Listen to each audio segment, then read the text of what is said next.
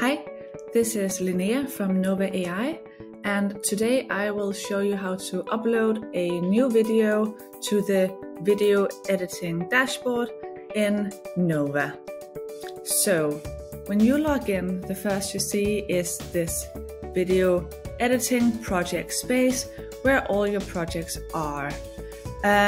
If you have not yet uploaded any videos into Nova, this will be empty for you apart from like a product demo help. So to upload a new video to Nova, simply click on Create Project. And then you can click to upload or drag and drop. You can insert a YouTube link to upload directly from YouTube, or you can insert a TikTok URL to upload directly from TikTok. So if I just click here to upload, I select the video that I would like to upload to Nova, I say open, and now my video is being added to the video editing dashboard.